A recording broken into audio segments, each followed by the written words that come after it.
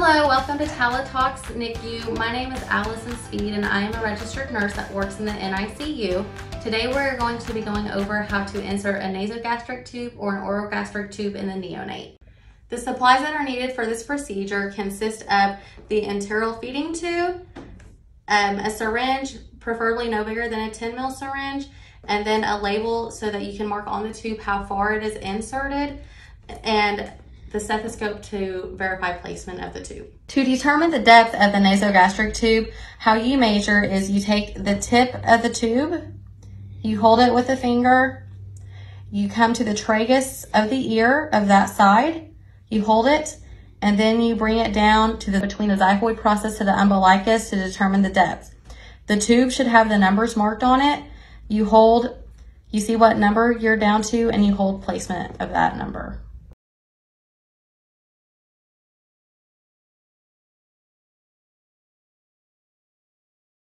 To determine the depth of an orogastric tube placement, which means you are going into the infant's mouth, you put the tip of the tube at the mouth, you hold it, you come back over to the tragus, and then you bring your depth down to the xiphoid process, and then you see what number you're at. Hold the number with your other fingers so you know the depth of insertion you're going to go to.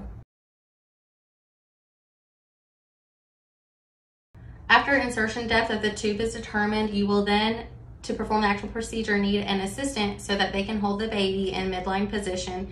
Usually you'll need help holding the infant's arms down and to have their head midline sucking on a pacifier so that the tube passes easier. If you're going through the nasogastric, if it's an orogastric, you do not need a pacifier. Now that you're ready to perform the actual procedure, you're going to take your syringe and pull up 0.5 to 1 mL of air, and you're going to place it on the end of your feeding tube so that once your feeding tube is in place, you can verify placement by auscultation.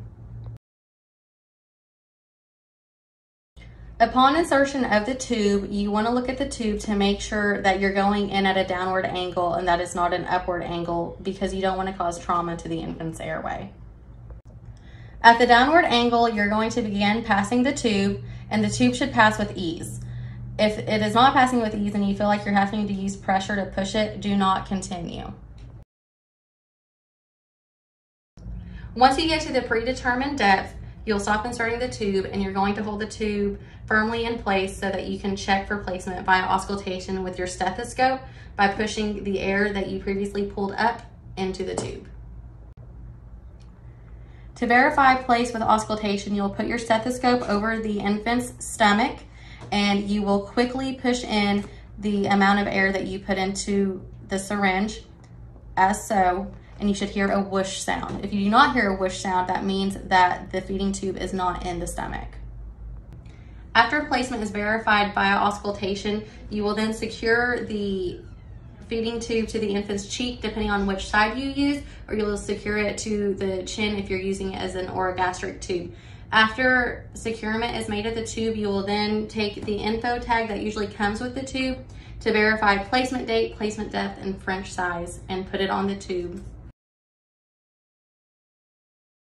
That concludes the NG/OG placement procedure. Please subscribe or like our channel and ask questions below. Thank you.